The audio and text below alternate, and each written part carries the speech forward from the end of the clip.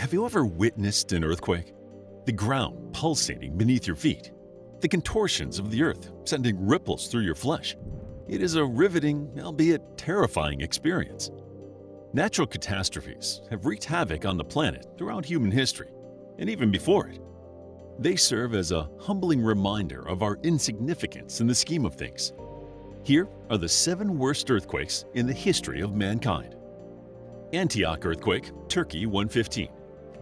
On December 13, 115 CE, a devastating earthquake occurred in the Antakya Basin in modern-day Turkey. The ancient Hellenistic city of Antioch, affected most by the tragedy, lay close to the modern city of Antakya. The latter derives its name from the former.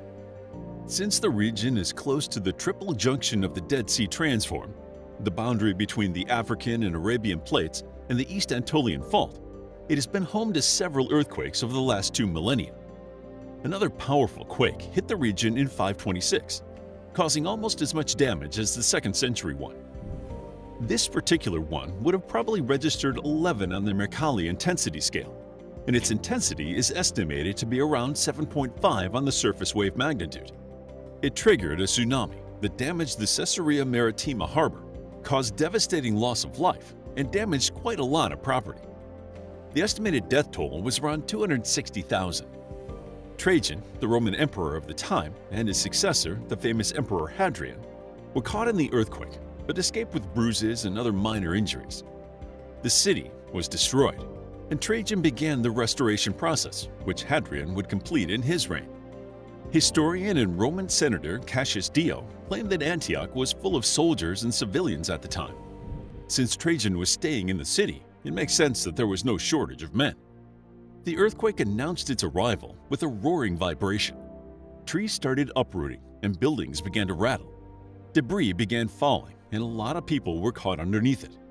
Other cities like Apamea and Beirut were severely damaged by the earthquake, and the tsunami ran over the coast of Lebanon. Damghan earthquake, Iran 856. On December 22, 856, an earthquake hit the Iranian city of Damghan. Of course, it was not referred to as Iran back then. At the time, Damghan was the capital of the Persian province of Kumis. Now it is the capital of the Iranian province of Semnan. With an estimated magnitude of 7.9 and 10 intensity of the Mercalli intensity scale, it is believed to have caused unprecedented destruction in the region, leaving as many as 200,000 people dead. Since the earthquake extended 220 miles along the mountains, towns like Ayavahu, Aston, Tash, Bastam, and Sharud were badly damaged. The earthquake occurred during the night and left the city of Sar-e-Kumis, the capital of the Parthian Empire, in a heap of debris. The city became uninhabitable and was abandoned after the earthquake. The damage and the ruptures could be seen even after 3 or 4 decades. Some reports hypothesize that there could have been a recurrence of earthquakes during a brief period, but there is little support for this theory. The geological work hints at a grand tectonic event between the years 600 BCE and 1300 CE. A few years later, in 893, another earthquake occurred in the region. The Arbil earthquake had a casualty tally of 150,000. Aleppo earthquake, Syria, 1138. Aleppo has witnessed soul-shaking, barbarous destruction in recent years, but in 1138, the destruction was purely natural. On October 11, 1138, the Syrian city suffered from one of the deadliest earthquakes in human history. The previous day, on October 10th, a small shockwave came, almost as a warning. Some residents even fled the cities and went to surrounding towns. The next day, when the earthquake hit the city of Aleppo, the city suffered severe structural damage. Aleppo was a bustling city, home to tens of thousands of people. The structural damage was particularly bad as the city walls in the east and west of the city fell. Even the main citadel collapsed and killed people. The mid-12th century was a time of conflict in northern Syria.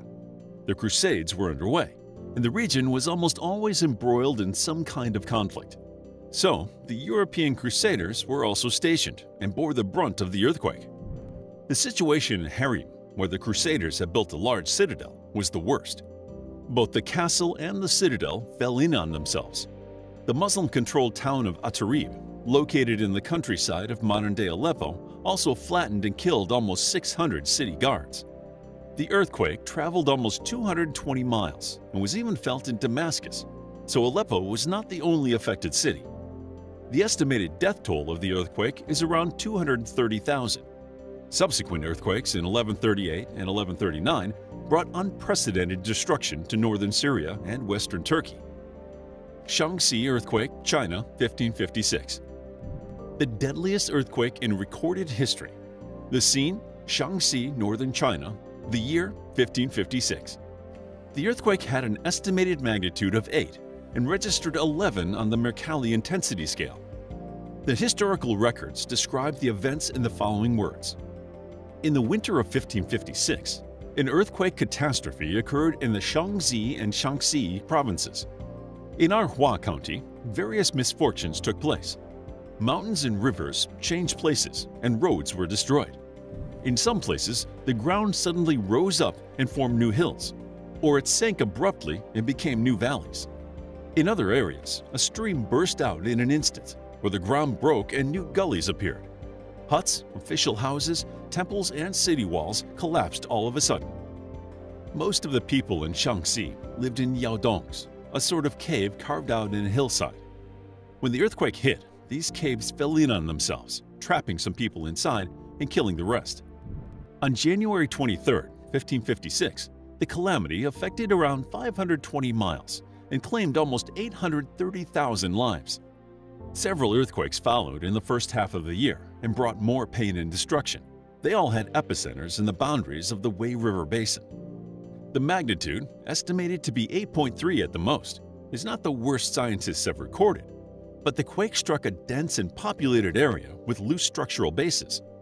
Landsliding also claimed many lives since the area was based in hills and valleys. Suffice to say that even if the death toll is slightly exaggerated, it still ranks as one of the worst disasters in human history by a considerable margin. Valdivia earthquake, Chile, 1960. Now that we have discussed the deadliest earthquake in human history, let's consider the earthquake with the highest recorded magnitude.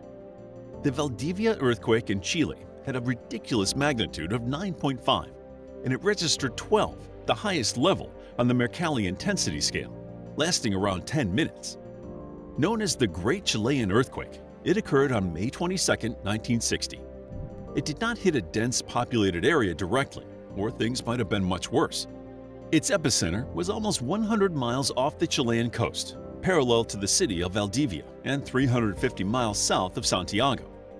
The earthquake extended between over 300 and 600 miles, and it triggered massive tsunamis in distant Pacific coastal areas. Tsunamis would eventually hit Chile, Hawaii, Japan, the Philippines, New Zealand, Australia, and the Alaskan Aleutian Islands. The earthquake also triggered landslides and floods. The earthquake hit at 3:11 p.m., and even though the tremors were consequential, most of the damage came from the 80-feet tsunami that made its way to the shore 15 minutes later. Many Chilean cities suffered severe damage. 2 days later, the Cordón volcano in Chile erupted. Seismologists believe that the eruption was linked to the earlier earthquake. Since then, things have not been quiet on the seismic front. In 2010, another quake of 8.8 magnitude was detected several miles off the coast of Chile. At the end of the crisis, almost 3,000 people had been injured, and around 1,655 people had lost their lives. The loss of property was estimated at around $550 million back in the day, about $5 billion today, adjusting for inflation. Tangshan earthquake, China, 1976. From the highest magnitude, let us jump right down to the second lowest magnitude of this list. In 1976, an earthquake hit the Chinese city of Tangshan. Tangshan, located east of Beijing, is an industrial town with a lot of coal mining work.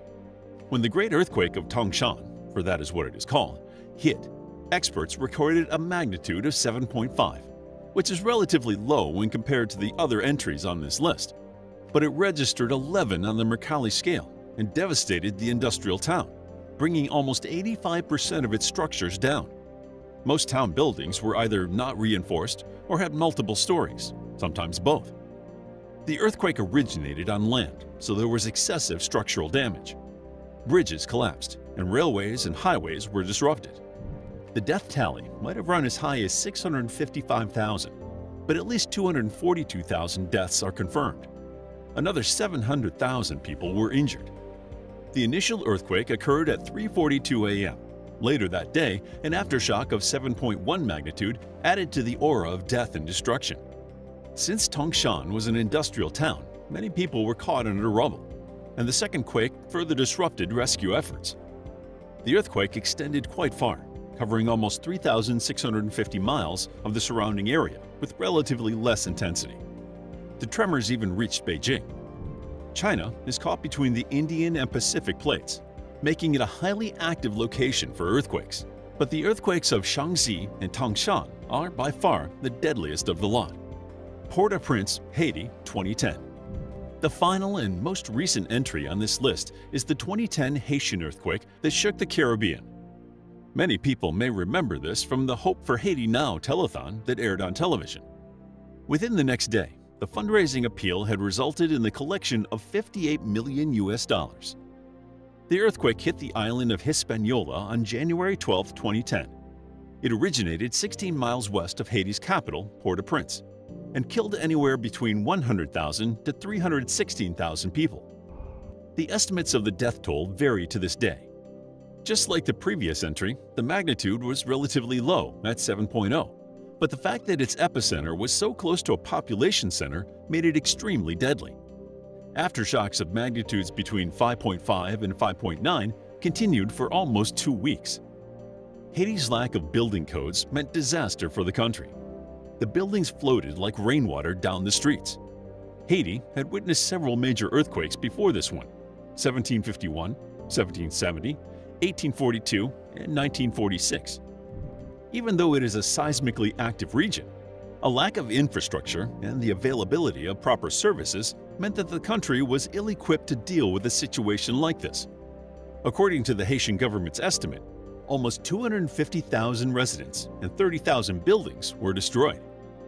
Other earthquakes have shaken the world in recent years. The 2004 Sumatra earthquake, the 2008 Sichuan earthquake, and the 2005 Kashmir earthquake come to mind, just to name a few. But if the estimated death toll of 300,000 is assumed true, the Haitian one can be considered the deadliest of all recent earthquakes. We hope you enjoyed this video on the 7 worst earthquakes in the history of mankind.